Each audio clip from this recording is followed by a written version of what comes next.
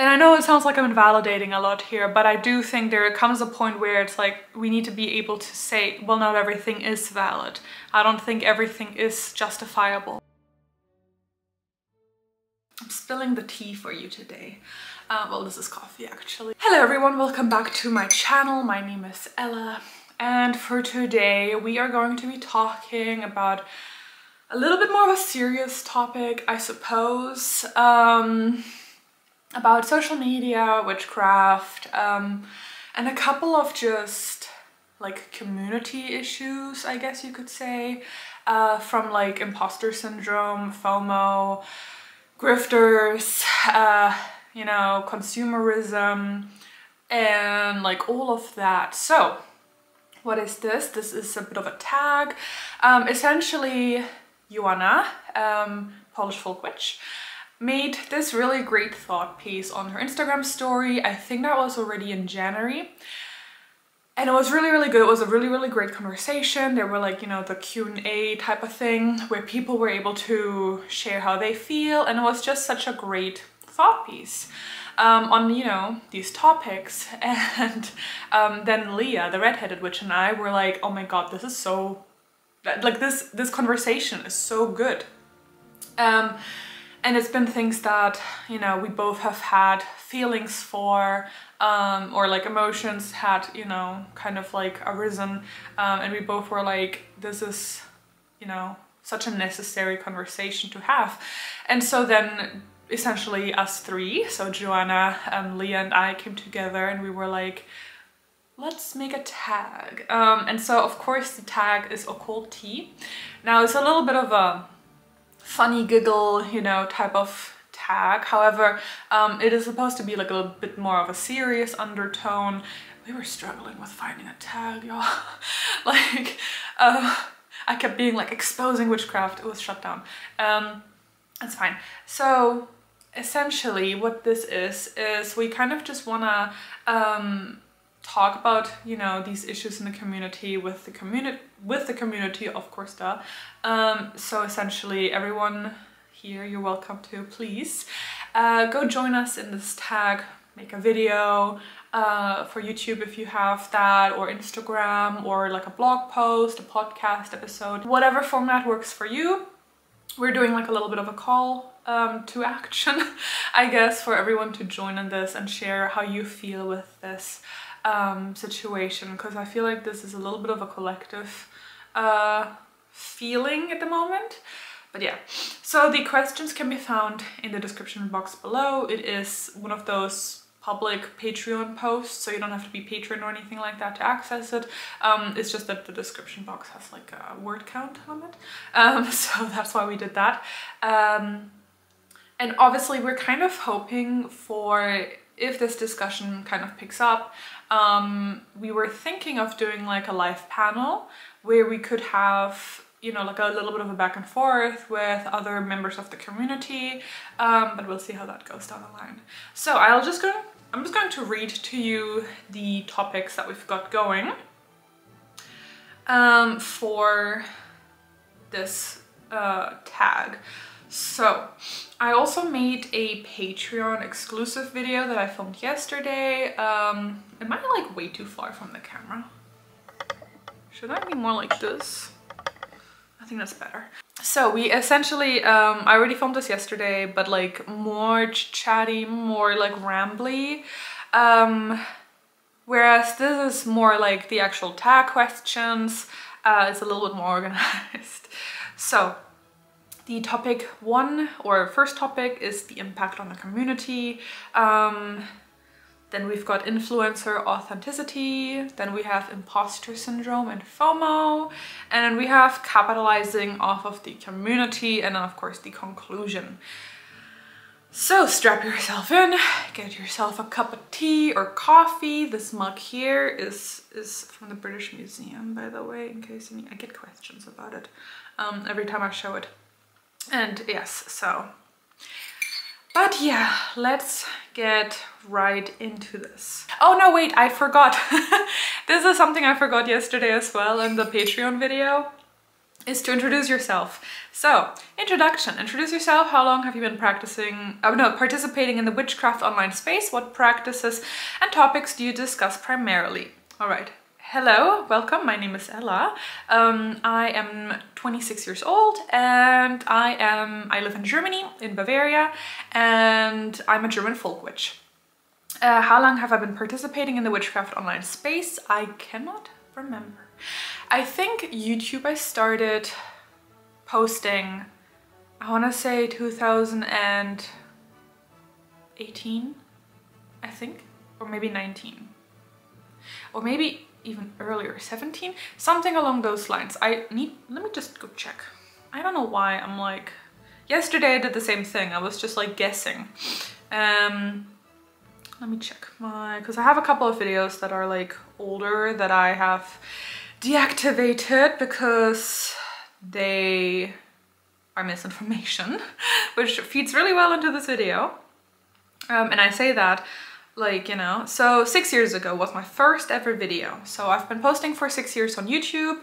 And at some point I moved over on Instagram as well. I think that was a year or so after, so 5 years ago or something like that. But yeah.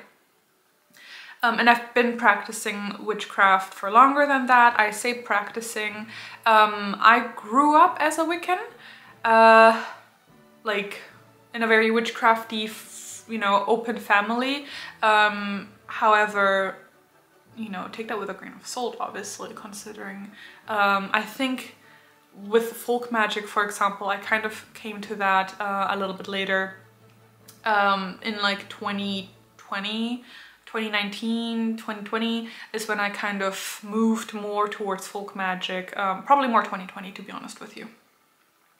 I was still doing some Wiccan videos by that time too. So yeah, exactly. What topics and practices do you discuss primarily? So I started with Wicca. I started posting Wiccan videos and Wiccan content. And then in the last 3 years, I think, I started posting a little bit more folk magic, specifically German, specifically Bavarian folk magic, and a little bit of traditional witchcraft as well here and there. So, first question, with impact on community. Also, I see my camera is only got 1 bar left, so we'll see how long we make it, and I'll probably have to go run, charge the camera, come back. We'll see. So, what is my personal reasoning and inspiration behind sharing my practice online? Okay, so I started off with wanting to, so I remember when I first started practicing. Practicing too. When I first started practicing, that was right around the time that people were starting to get into YouTube.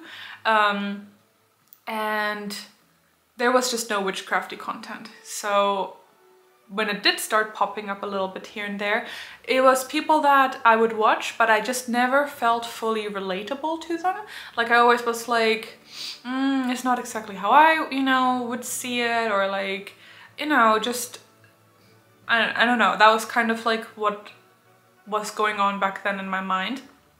And then I have always loved photography, and I've always loved kind of art and everything like that. And I decided and thought, you know, in like home videos. And so I kind of was like, you know, this kind of thing would maybe be fun. Let's just try this out, you know, and it kind of took off from there. It was obviously very unexpected. But that was my initial inspiration.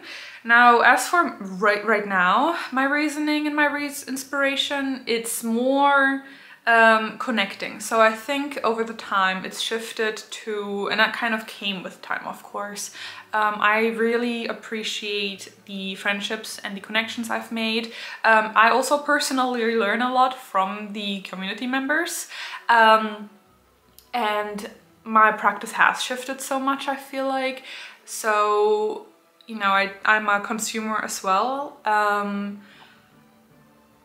And so posting for me is a little bit of a creative outlet. Whilst I do make like some educational content, I guess, you know, like witch tips and stuff like that, I try to see it more as like an art form. and I do enjoy like the occasional more serious approach to a post, for example, but I think Instagram in particular is probably not the best platform for it because it is so short form. YouTube is where I usually tend to do more educational sort of stuff, and I like just talking, I guess. I find myself being very just drawn to yeah, talking about the stuff that I enjoy and that I like, and I guess it's kind of coming from there. What am I looking to achieve by participating? Do I seek to educate, learn, or connect? Yeah, basically. So all three. I don't try to educate as much anymore. I just like sharing, I think. And I mean, obviously there is a level of education to that, you know, like what are you sharing, you know? I try to focus more on like the things that I have been interested in, and so kind of more like this is what I've kind of found. However, I do prefer, and I, you know, do have a bachelor's in anthropology, so therefore I like, and I feel like I mentioned this in every damn video, but I do like having a little bit of an academic approach to certain topics, so a little bit of education I do enjoy as well, especially in like the articles that I write and so on. How do I believe social media as a whole has impacted the community? This is really interesting because, and I guess this is potentially hard for someone who maybe wasn't in a community before. I was never part of a community outside of let's say before social media. I was in a witch community in New Zealand. There was a coven, but beyond that, and like, I remember when I was younger, I tried in high school, I tried to like, well, not tried, but like people would obviously, my friends would obviously be curious, like what is this thing that I'm doing? And I would explain it to them and then they'd be interested, and then we'd have a little coven for a month and then they kind of fell out of it, you know, fair enough. But I think the social media conversation is really interesting because there's a lot to be said about the impact, where social media, I feel like, has on the one hand given witchcraft like a broadness, like a accessibility level, where more and more people were able to join or discover it or find it for themselves that perhaps previously hadn't been. Then you've got, you know, the conversation around, I feel like one that people kind of overlook is community guidelines. And my husband actually mentioned this yesterday because we were talking about this again, and it was really interesting, especially with TikTok. That made a big impact on our community, I think, and how we see things and how we do things, and specifically the TikTok community guidelines. Because on TikTok, when you shared a video, you were not able to show knives or fire or blood, of course. There were so very specific guidelines, animal parts. Many of the integral things of witchcraft were substituted in these videos.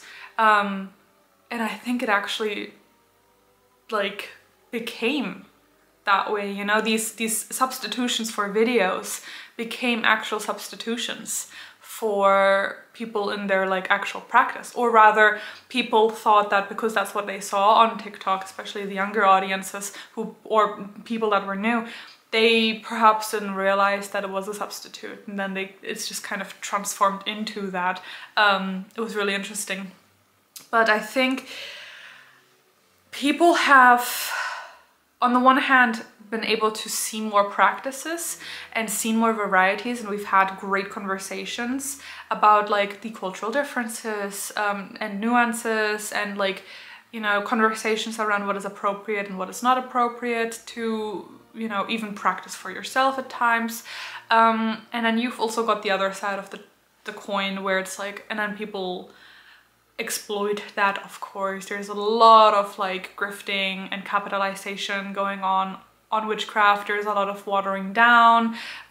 There is, again, conformity for various reasons. So I think social media has definitely made a big impact on witchcraft, on the community. How How do I think social platforms such as TikTok, Instagram, and YouTube have each impacted education, sharing information? Well, TikTok, I have a little bit of beef with TikTok. And I'm not on TikTok anymore. I tried it for like a year or two, and I think a year, and then I was like, nah, this ain't it. So I think TikTok has done a number on our community and on like the sharing of information, because it has killed people's attention span. I don't know what psychologically went on, but even in my YouTube video views, like you could make a video like a few years ago that was like 30 minutes long and you have great views. And now videos are like 5 minutes and they're like, you know, like, ooh, like 15-minute videos is probably where I'm like in myself, I see it too, you know? I feel like TikTok has done a number. For a couple of reasons, TikTok has been a really big factor in misinformation, in my opinion, just because of the nature of it. You cannot possibly make a well-educated video in under a minute. Like, you can't give sources, you can't actually give nuance, you can't give context. Everything has to be snapshot. You have to, you know, like grab the viewership. It had to be kind of like sassy. It had to kind of be like triggering you as a viewer to stay on the app. So therefore it was very, you know, in my opinion, not the best for it. I think TikTok was like a fun platform, but because obviously people did try to kind of share and have a little bit of educational sort of stuff on there, I think that did a number on it. Instagram, I think, is a very visual platform. I feel like it's kind of like Pinterest in that it is a lot of very aesthetic sort of stuff. And I think that's where a lot of the consumerism kind of comes from, because people and selling stuff, you know, especially because Instagram has kind of moved more towards being like a selling platform.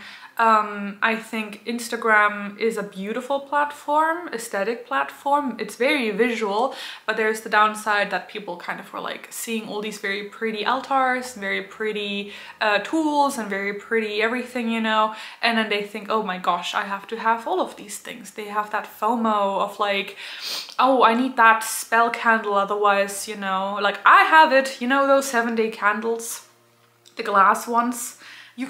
I've never seen them in Europe. I cannot find them unless they're like relatively expensive on like online. A couple of shops do carry them, but you know, they're not like in your local stores here or anything like that. Whereas in America, they're everywhere and I constantly see them and I'm always like, I want those too. Even though they're probably not even that practical. But I don't know, you know, you get that sort of thing where you see something oftentimes enough that you want it. And that's of course a big, you know, marketing technique for selling stuff, be it books, be it, you know, products and things like that. So you definitely have that, I think, on Instagram. Also, I feel like people tend to not read long captions, especially with the reels kind of being really, really popular. Again, they tend to be under 30 seconds long. They're very visual. They tend to be like a little snapshot of like whatever you're trying to like, you know, post about. And then the captions a lot of times go overlooked, or the captions are just like where you throw in the hashtags and that's about it. YouTube, I think, is the best one in terms for like where you can find good education. I think you just got to dig for it a little bit. I know YouTube, for example, is a platform where you're able to find professors talk about certain topics. Like I love watching Ronald Hutton. He has talks. You can find them on YouTube. They're free. That's amazing. You know, so I think YouTube is the best in terms of like long format content. However, the views have definitely tanked over the past few years. So, is consuming witchcraft content becoming a substitute for practice? I think so, yes. I think people are, I'm gonna say something a little bit of maybe ruffles some feathers. I think a lot of people pretend. I think a lot of people don't actually believe what they post. I don't think, like, there's a couple of people where I'm like, they are so contradictory in what they post or so shallow. Not in a type of way where it's like where you can't post a dissertation on Instagram. Don't get me wrong, I get that.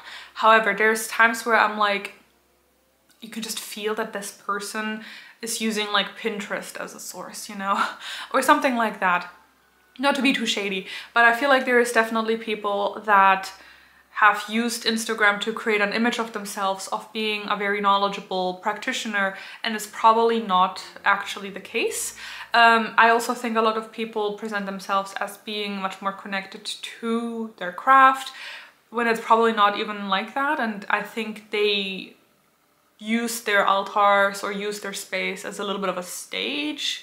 But yeah, I do think people are more on their phones these days than they are actually practicing. I think people consume more than they actually put into practice. And I say this even with myself. I sometimes see it where I have phases where I consume more content and I read about it more than I actually practice it. And I think that is a slippery slope, and I don't think that that is, you know, that's not real. It's not supposed to be the point. Like, we're constantly consuming and we're never actually putting what we consume into practice, and it's like you can't even retain the information that you're consuming. It's just kind of like this automated scroll that's just kind of constantly going on, and it's like that's not actually, you know, how often do we spend all day on our phone or half the day on the phone? And it's like, when was the last time that you, without your phone, actually practiced witchcraft? You know, like, when was the last time you actually went out into the forest and did a spirit summoning, or you actually did a tarot reading that you didn't film or, you know, like, what have you? I feel like that's a lot of times going on for sure.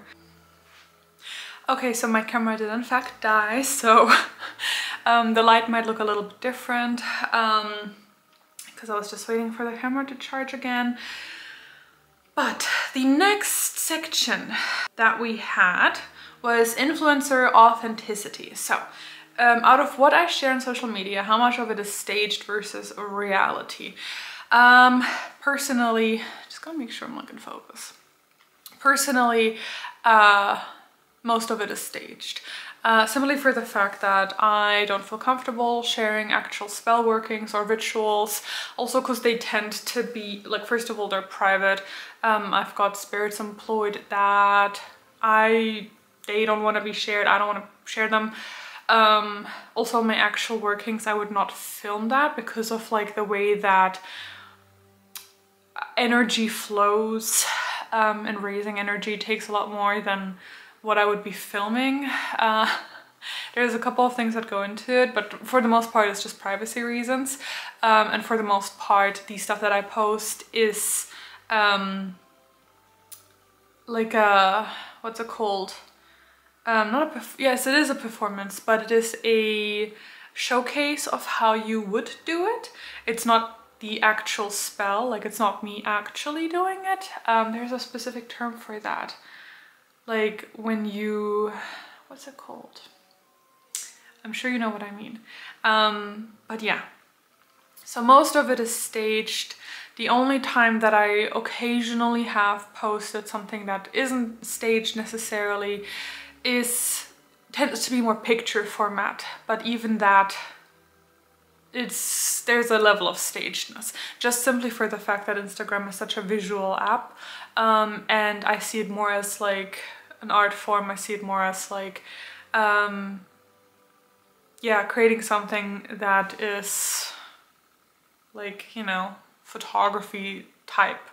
Do I think there is an element of censorship in online spaces? How do I decipher what is appropriate to share online versus what to keep privately? Is this based on social media etiquette or a personal preference? Yes, there definitely is a certain censorship, and I think this is a really, really interesting topic. So I think there is a couple of ones that we need to discuss. The first one and the easiest one is community guidelines. Depending on what platform you are on, you're gonna have community guidelines that include, for example, not posting content that is gory or that has blood, sexual nature.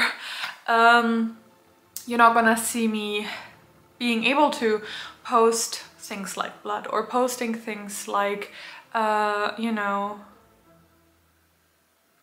just that type of stuff, just due to community guidelines. I mean, I remember on TikTok, you couldn't show knives, you couldn't show fire. Like if you had a candle in your video, that got flagged. And so that obviously created like an entire shift within what content you're able to post, and I think it changed the content itself, as a matter of fact. But also then you have, so for example, Patreon is 18+ for my Patreon, simply because I do have more adult themed content. It's not like sexual, don't get me wrong, but it is, for example, like I will mention more blood, or I will mention urine, or I will mention, you know, things that perhaps are not like appropriate for Instagram. But how do I personally, also then I think there's a community censorship. So and this kind of prompted a lot of this for me personally too. I recently made a reel saying witchcraft isn't for everyone, and I stand by that, and I think a lot of the comments prove the point of that video, where first of all I showed a chicken foot, which is actually, wait, where is it? It's here, there it is, that there. I showed these chicken feet, which was more so meant as a background video for the actual topic. It wasn't necessarily to be like, if you don't work with chicken feet, you're not a witch. Like, that wasn't the point, though some, I think, understood it like that, which is kind of missing the point. But I think witchcraft spaces online are very fluffy, are very beginner level. I think they kind of don't have a lot of depth, especially on Instagram. The content that I've seen with my personal stuff that performs the best are easy, beginner friendly, non-offensive type witch tips. And it's like, you know, and I'm honestly, quite frankly, over it. I did that for a while. I didn't mind it, but I'm over it at this point. Like, there's just, how many times are we going to post these very, I don't know, I feel like I'm personally over it. I feel like there's enough of it online. I don't need to add to that any further. You know, like, I don't mind it, and I have no problems per se with it, but I'm personally just over it. And unfortunately, that's the type of content that does really well so I think there's a certain level of censorship in terms of if you actually post something that is a little bit more, you know, different. Not to say advanced, because I know advanced is like kind of a vague term, but just something that I think is probably going to ruffle some feathers. So where I, for example, would use animal parts, or I would use things that, first of all, community guidelines probably wouldn't allow it, but also I think the community members and the consumers probably would not engage with it or be, you know, not happy with it. So for example, the devil in the craft. I got some heat for that too. I find this really interesting because in my opinion, not only in my opinion, if you look at any historical like sources, there is a devil in the craft. I know there's this 90s and 2000s idea of, and it's very like Wiccan coded, even though it's not from like, different topic. Anyway, not to bring up Wicca, but people think that there is no devil in the craft, and that kind of goes into like, oh, there was the satanic panic, and so kind of, you know, witchcraft kind of got rebranded a little bit to be a little bit more like harm none, and like, you know, oh, we're so kind, we're nice, and we would never harm a fly. It's like, that's really, historically speaking, not true. There's been so many records of, you know, cunning folk using various methods that nowadays I think a lot of people that consider themselves witches would really, really shy away from, be grossed out by, or even quite terrified by. And that type of content I don't see doing well on Instagram, and I don't see that, you know, if I did post more of that type of content, I think people would report it. I think people would flag it, and not just witchcraft community members, but I think there's, for example, Christians or other Abrahamic religions that would see that and be like, this is terrifying, I'm going to report this. And so I think there's a level of censorship with that going on too, for sure. So therefore I keep it private. Though I would like to talk a little bit about it more on my Patreon. I feel like in theory, I think it's not a bad thing to discuss, and would like to do a little bit more of that, as a matter of fact. Have I ever encountered or heard of grifters in our community? Yes.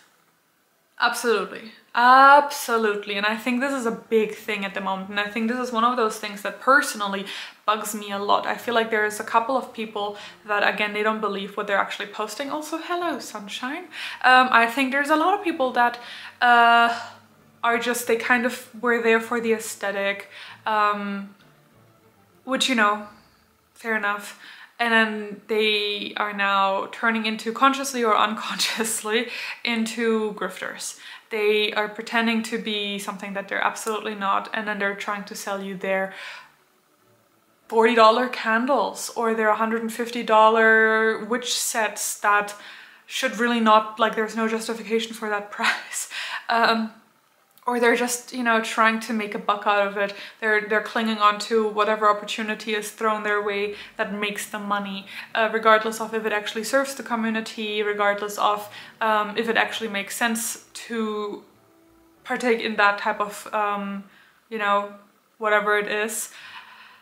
And I think you can tell, even because of the fact that big companies are taking note of our community. I was talking with Leah about this yesterday. There's a specific company that definitely is taking note of our community. But what I mean to say is there's companies that are taking note of our community because it is getting like a bigger community. I remember it even was one of those trending ones on TikTok. And companies are taking note and they are seeing us as a profitable, like, community to profit off of and like make money off of. I remember a couple of years ago made a like witchy beginner kit, and it had like white sage and I think like a bunch of like little essential oils, and I don't know if they actually ever went through with it, but there was a big boom and like big companies, like even I think they had like bracelets that had like tarot cards and like other occult themes on them. So they're definitely taking note, and I think it's going on in our community too. Like there is a couple of people that I can think of at the top of my head immediately who I know, also due to personal interaction with them, that they don't believe in this. They are learning and teaching as they go. You know, they're teaching you the stuff that they just learned yesterday, and they are making themselves seem like these educators, and they're definitely not. Or they're, you know, like just straight up at this point lying. Like I've seen people straight up lie, and it's really, really annoying and frustrating because you can't even call them out. I feel like you can't even bring criticism forward because they will spin the narrative. They will call everyone around them a narcissist, and they themselves are this poor little victim that are so kind-hearted. And it's really, really frustrating because there's not much you can do, especially because they have surrounded themselves with people that only know their narrative, and that will, of course, naturally, as most friends do, protect their friend. And so even if one would bring up, hey, hold on a second, what you're doing is capitalizing off of the community, and what you're doing is lying, and what you're doing is not right, and it's just morally and ethically like not right and not fair, they've kind of created this little circle of like protectors, let's say, that they also are using and they also are manipulating. And it's this entire like, it's really, really frustrating essentially. Also, there comes a point where even if a community member is doing something that might seem a little bit like iffy, let's say, it's almost like imagine this is like a workspace and these are your colleagues. Calling out, let's say, a colleague for what they're doing is always uncomfortable, and it's always going to come with a level of like discomfort and awkwardness, and like how do you go about it? It's just really, really tricky to work through that, in my opinion. How do I recognize them? What are significant signs of grifters in the community? In my opinion, there's a couple. However, I feel like I'm probably not very good at explaining this, so I'm wondering what Joanna and Leah are going to say about this. For me personally, I feel like I get red flags when someone has just learned something and then they immediately go on to sell it. And they immediately capitalize off of what for them is just a hobby, presenting themselves as something that, or more knowledgeable than they are, especially But this is of course with a layer of like, I have a personal understanding and back kind of ground understanding. So it's a little bit easier for me to know if they're a grifter or not. A consumer that doesn't have that sort of like background information might not. I feel like there's a couple of practitioners that will say I've been practicing since I'm like, or for like 20 years. And it's like, you are 30. I understand, because I also grew up with Wicca. However, I feel like there is a level of like people presenting themselves as much more educated and much more knowledgeable than they are, you know, and just like, just because you had an imaginary friend as a child doesn't make you this long-lasting witch that is the reason why it's justifiable for you to sell $100 candles. Especially considering most kids have imaginary friends. Like, it's just kids having creativity. And I know it sounds like I'm invalidating a lot here, but I do think there comes a point where it's like, we need to be able to say, well, not everything is valid. I don't think everything is justifiable. And I think that is a big part of it, especially when you do see people clearly making money out of something that has no justification why it is this expensive, you know, especially if it is like reselling of something. Like I've seen those copper cauldrons, for example, that I myself have, and I myself would love to eventually have like a little antique section in our shop, but there's no justifiable way of you selling that at 10x of a price, you know, like there is no justification for that. And so there's a kind of those kind of signs.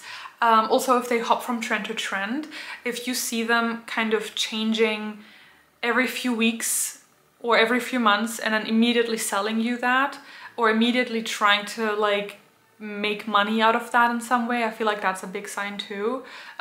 Because then I feel like it's not bone deep, you know. That to me is a big sign. And then I think just general vagueness. I think just when they are using terminology that doesn't make sense in the context of what they are writing, it is completely shallow, it's misinformation a lot of times, and then again they're selling you that misinformation. Like if they're trying to sell you a course, or if they're trying to, you know, sell you or educate you in some way, and it's like very clearly misinformation, you can tell this person doesn't actually have the knowledge, then the basis for this, for selling you this, you know, I think that's a big red flag too. What tools are helpful to decipher misinformation, and how can we as a community prevent widespread misinformation? This is difficult because it kind of goes into what I was saying earlier with holding community members accountable. It's really tricky.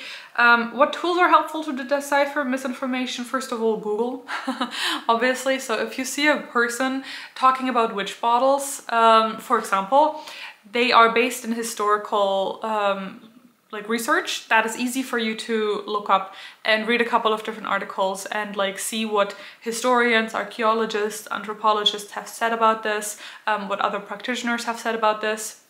It's very easy to dispel misinformation about that, for example. It's also very easy to Google the ingredients, where I've seen people say, oh, you know, how to make a witch bottle, you add like vinegar and rusty nails. And it's like, okay, no, hold on a second. If you Google those two things, they will create a chemical reaction and it will explode after time. So it's probably not a good idea. Or, you know, there's just a couple of things that are relatively easy to Google. Other tools to decipher misinformation, gosh, it's kind of difficult. I think personally as a creator, it's a little bit, there's a little bit more leeway because I have a lot of contacts, meanwhile, you know, community members that I'm able to ask and basically verify. So for example, I remember, and this is a little bit of like ruffling feathers potentially, I remember when the Ukraine war first started, all of a sudden, a lot of people were suddenly Ukrainian, even though none of their content has ever revolved around this topic. And suddenly they, you know, their name is in Cyrillic and they are posting about like Ukrainian folklore, for example. And it's like, there's comments that are like calling this person out, of like regular consumers that are saying, this is misinformation, I'm from Ukraine, this is misinformation, and then they get deleted. Or, you know, the creator never what's it called? They never go back and like take that video down and like update it or anything like that, right? And that I think that's so problematic for so many reasons. That's like the height of taking advantage of a situation and like capitalizing off a horrible situation.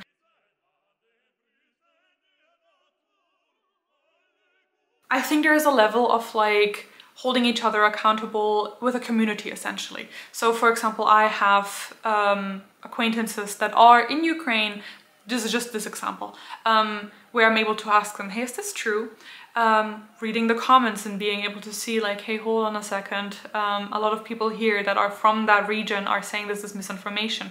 Now let's take, for example, German magic and German folklore, or specifically Southern. I've seen videos that are, or even, you know, like pieces of blogs and stuff like that, that are talking about a subject that I know about that are just wrong information. So I think community is a great one here. So if you are part of a witchcraft community, I think being diverse actually is great, because if you have members of different cultural backgrounds, you're able to go to them for help and advice and verification. And I think that's a great way, but I think there's a couple of other steps that could also potentially be of benefit. I'm probably not going to be able to cover all of that. That might be a video for itself though. So I think that's a really, really great topic. How does a large following impact the perception of the creator? Oh boy. Does this immediately make them an expert, or are there other assumptions as to why they may have a large following? This is also a topic of itself, but this one is one that bothers me personally a lot too, because I've seen people blow up on Instagram. I'm just using Instagram as an example. And it is not because they're an expert, it's not because they're an authority. However, now they might seem that way because of the large following. It's absolutely true that a large following seems like they are an authority or that they know what they're talking about, and that's just not the case. Realistically speaking, from like a marketing standpoint, it's quite easy to grow on Instagram. I know people always say it's not, but to be honest, it is if you understand Instagram. And so the only thing that a large following proves is an understanding of how Instagram works. And the secret really is, and I'll tell you the secret of like how to grow on Instagram, you need a good quality camera. You need a nice setup, and you need to post consistently for at least a month. So let's say you have a person, they want to become like an influencer or a creator or whatever. If you have a good camera and you have a nice setup, so for example, you've had the money to, you know, get yourself a good looking sort of altar space, and then you post a video 3 times a week, and that video is less than 30 seconds long, and that video is edited in the Instagram app, and that video includes like text on screen with clickbaity words, or like words that trigger the algorithm, such as witchcraft, folklore, you know, those words that are currently like on trend as well. And you edit a little video together, that's all it really takes, to be honest with you. That's the secret. And so someone can do that. They can take this sort of recipe and become a big influencer, and they have 140,000 whatever followers, but there's no actual substance in their posts. It's a lot of times the same thing over and over again, just out of a different angle. It's a lot of times that sort of thing. But the problem herein lies in that because they do have that large audience, people will start looking up to them. People will start seeing and following, obviously, and thinking that this person knows what they're talking about because they're posting these videos, these how-to videos, these witch tips, what have you. And a lot of times it's dangerous or misinformation. And it can, as a matter of fact, become dangerous if these people are giving advice that is unfounded or even harmful to a certain degree. I've seen a lot of content that make me shake my head. And then there's straight up content that is like harmful, that would put someone at risk, like health risk. And the problem here is I've been blocked by some people that I've, you know, I've called them out, or, you know, whatever. And then it's like, well, how are you gonna call them out now if they've blocked you? And you see that a lot of times too, where someone that is problematic I've had one person, for example, that I did say, hey, hold on a second, this is harmful for the environment. Like, you pouring a bottle of alcohol and a bottle of like honey into a still standing body of water, that's harmful. That's harmful for that environment. And they got blocked. So, you know, there's that. But yeah, there definitely is that connotation of like a large following being a form of authority or being an expert. How does one maintain the balance of authenticity and content creation? I think, and this is kind of my personal take on it, this is what I kind of personally have, you know, devised for myself, is if I post something, I don't want it to be made up. I don't want it to be something that I just started doing yesterday. And I will take care to ask myself a couple of like those questions, like, am I posting this? What's the purpose of me posting this? And so, for example, book suggestion videos. If I post a video and it has book suggestions in it, I will try to make sure that I've actually read the book. So I'm not just suggesting it because it has a pretty cover or because I got sent it. This kind of goes even into sponsorships and such things, you know, like the amount of sponsorship people that come to me, they're like, hi, we would like to sponsor your video. And it's like, has nothing to do with my content, or it's a cheap product from, you know, like, it's just not a good product. I don't stand by that product. I don't take those. As a matter of fact, like most of the things that you see me kind of promote, I get them, I don't get paid to post that. The only company that I've ever actually closely worked with that actually paid me, I don't know if I'm allowed to say this, is Aura, the meditation app. That's the only one, basically, that I can think of. So, for example, if I work with or promote another company, especially on Instagram, it tends to be a mutual exchange. So, for example, I love their products and then I will post them because I actually genuinely love them, and then they get a little bit of, you know, like reach through me. But it's a mutual sort of exchange. I get free product and they get views, you know. But I think there is that balance of just like making sure that it feels authentic to you and you don't feel like guilty or anything for posting something like that, or that it's just for views and it's actually not something that you actually stand by. That's just my personal take on it. Another one, for example, is it's stolen content. That one pisses me off. For obvious reasons. There's creators that will really steal content, repackage it a little bit, and call it their own. They are piggybacking off of the work of other people. They've made an entire, you know, audience out of that. And then when you call them out, they spin the narrative, they're the victim, they block you. They tell their friends that, you know, they're this poor victim in a situation. And a lot of times it's really infuriating because they are really great at manipulating and spinning it in a way that you, as the person that is being stolen from, you are able to recognize these things, but a casual viewer might not so much, and they use that to their advantage. So I think there's a lot of that happening too. Imposter, I have 18 minutes left. Imposter syndrome and FOMO. When I follow other creators in the community space, does it make me feel genuinely inspired and empowered, or does it create feelings of FOMO and being less than? Yeah. Personally, I definitely get that. It's something that every once in a while I have phases where this is something that I need to work through. Luckily, I do have a really great support system that will help me kind of like work through that when I do have those feelings come up. But there have certainly been moments where I hesitated from posting something because I'm worried that it's not good enough, or, you know, that other creators will kind of be like, oh, what is this? You know, that type of thing. So sometimes I also see content that definitely makes me kind of feel like I'm not good enough. In terms of, for example, like, I don't know.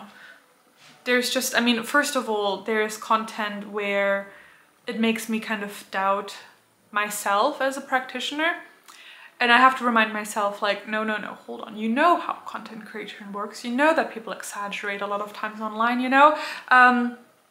there's times where practitioners will say, oh, I have this really crazy, well, to me, crazy routine, and like there comes that moment of doubt where I'm like, am I not good enough of a practitioner because I am not able to, out of just time constraint, for example, practice every morning and every evening and have, you know, this like long 1 hour meditation, for example, right? I'm just making stuff up at this point, but where I'm like, well, I can't do that. For a couple of different reasons, I can't do that. So therefore, am I less than? Am I never going to be able to reach that level of like advancement, let's say? Definitely. Then I definitely get FOMO as well, where I feel like, you know, something, for example, blows up, like there's a specific product that blows up, there's a book that blows up, there's a tarot deck that blows up, or what have you, and I feel like I also need to get that.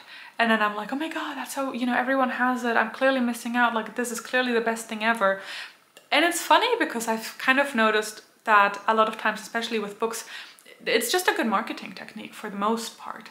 I've seen books blow up and then I dipped and I gave in to that FOMO, and then I'm like, this is not that great. Or alternatively, some books really are that great. But I definitely have fallen victim to that too. Sometimes it definitely happens. Now, I will say there are also creators that make me feel really, really great. I think there is definitely creators that I love seeing their things. I feel so inspired seeing their content. Makes me want to actually like put the phone down and get to it right away. Definitely too. I think this video may have been a little bit negative up until this point. I hope not. But I think there's a lot of creators that actually do make me feel really, really good too. And that I think you can tell that their intention translates into, like their positive intention actually translates into that positivity, where it does feel really supportive and it feels like really good. For sure, that exists as well.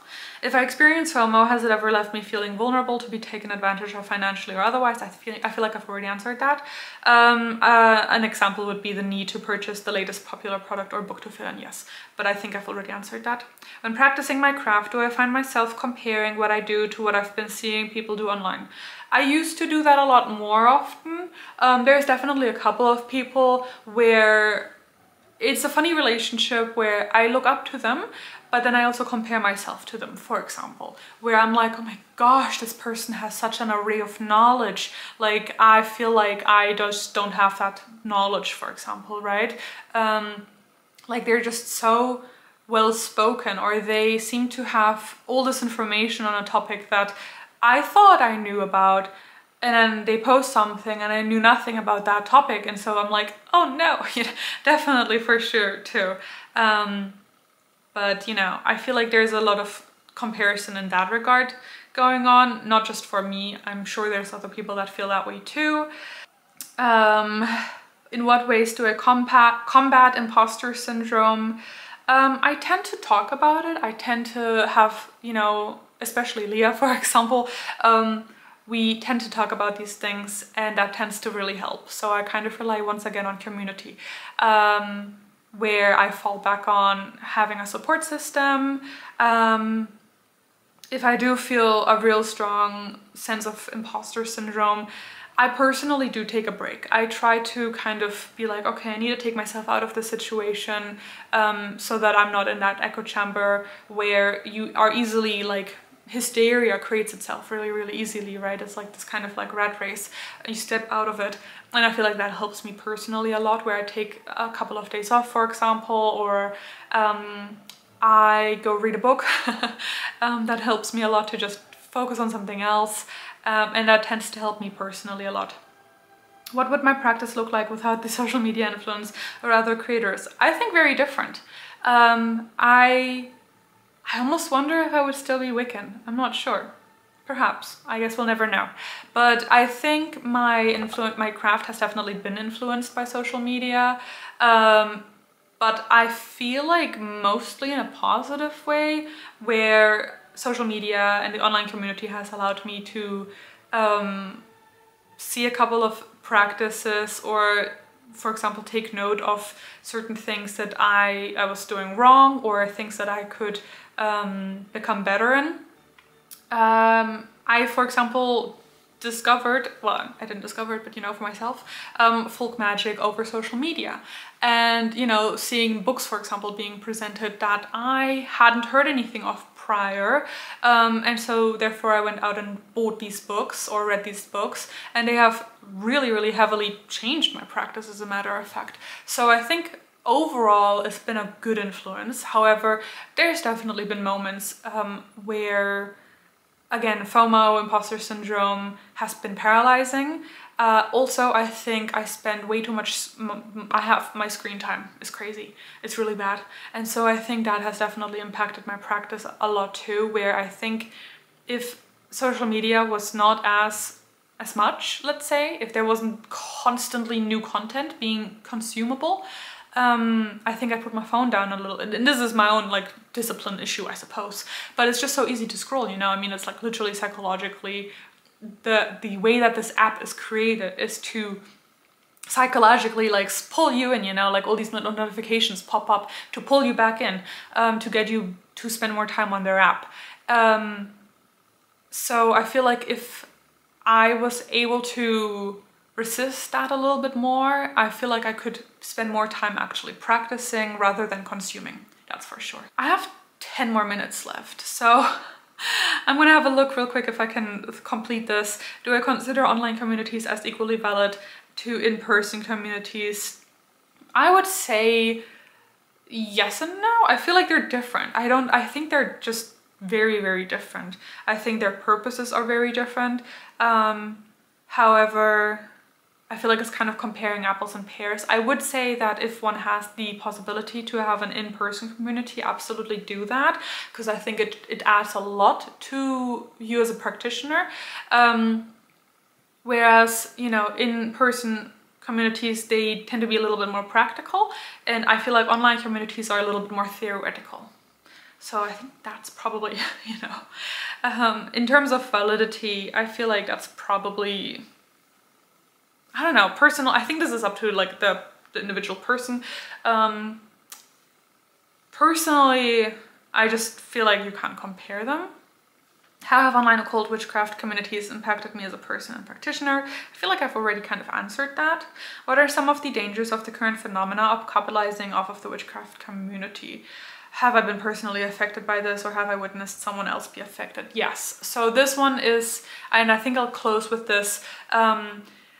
I feel like there's a lot of consumption going on right now. Everyone's trying to sell you something. Everyone's got, you know, bath salts and simmer pots and all that good stuff that they're trying to sell you. And I think people forget that a lot of times there's a lot of power in making these things yourself.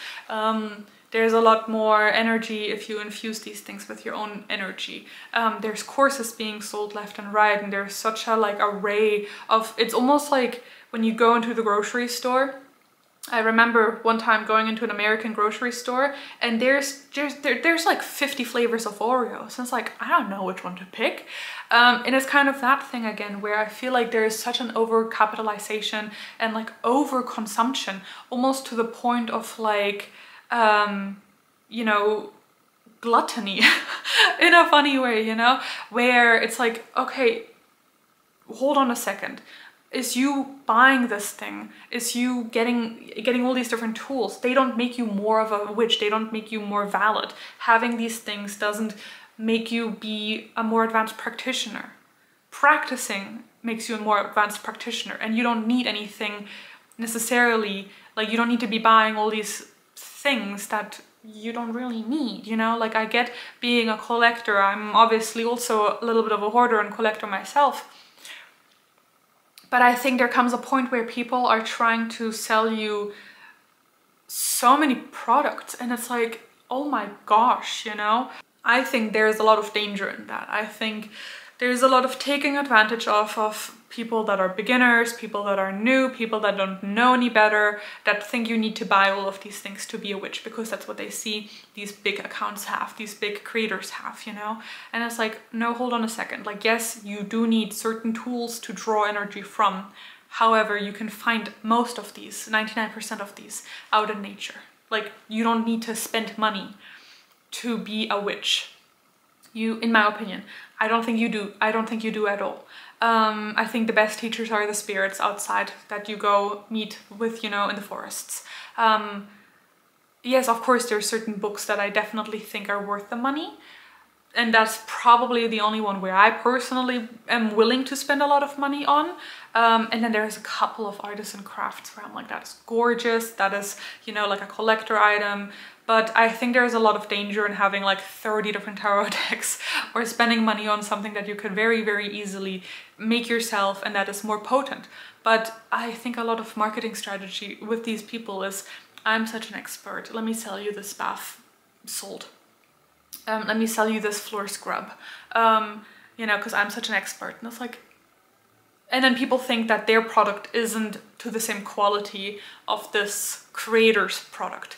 And I think there's a lot of danger in that. And I think there's a lot of that happening in the community, or where it's like, oh, you know, if you take this course, then you are officially certified, a certified witch. There's a lot of danger in that too, I think. And I think our community is, and I think this is a big factor in like the New Age community too. And I think our community is heading more and more towards that New Age. You know, we always talk so bad about the New Age, but I think we're moving more and more towards that, you know, pyramid scheme type of situation. But yeah, so I think that is probably where I'm going to finish the video here. Again, I feel like this conversation could go on and on and on and on and on, and perhaps I will make a part 2. Perhaps I'll do like a podcast episode or something on this, or a blog post over on my Patreon, whatever. We'll see. But I would love to hear from you. You guys are the community. So I know that sometimes people are shy to make a video, especially if they've never done a video before, if you've never made a post or anything like that before, but you guys are the community. So I feel like it is essential to hear from you, because you are, you know, like it's like there would be no forest without the trees. So I would love for you to take part in this. The tag is occult tea. And the questions are down in the description box. I believe there's like a Patreon post that is public, with all of these prompts and notes and all that good stuff. You're also more than welcome to please leave a comment in the section down below, obviously in the comment section, or, you know, engage in any other way that you feel comfortable on Instagram, make a podcast episode, whatever you feel you have access to. But yeah. So I hope that this kind of maybe started a conversation, maybe some self-reflection. I know that for me, when I saw Joanna's post, it was very self-reflective, prompted that self-reflection for me. And I hope you enjoyed this lengthy, rambly session, and that you got something out of it for yourself. So with that being said, thank you so much for watching. May you walk with your gods. Bye.